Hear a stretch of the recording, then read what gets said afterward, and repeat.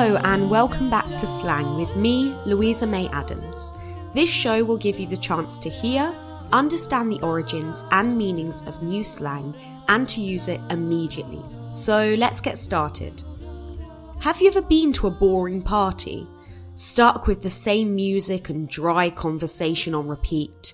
Then it's time to tell your mates to bail. Confusing, right? Why am I talking about jail and money at this party? Well, let me explain. In formal English, bail, B-A-I-L, is a noun meaning the temporary release of an accused person awaiting trial, sometimes on the condition of paying a sum of money. However, as slang, bail means to leave, cancel, or to back out of something. Historically as a noun, bail means bond money. This comes from the Middle English word bayle, B-A-Y-L-E, meaning captivity. As a verb, bailing is the act of pushing water out of a sinking boat.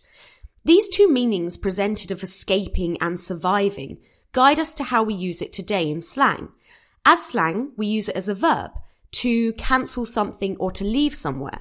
For example, I'm so annoyed Lizzie bailed on the party tonight. Meaning, Lizzie is not coming to the party, she cancelled at the last minute. Or we can use it like this.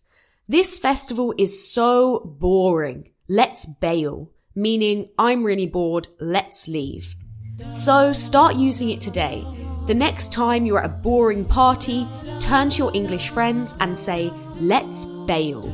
They will know exactly what you mean, and you'll be out in no time.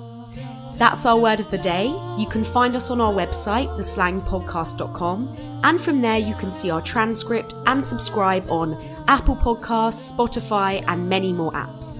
Let's catch up soon to explore our new slang word.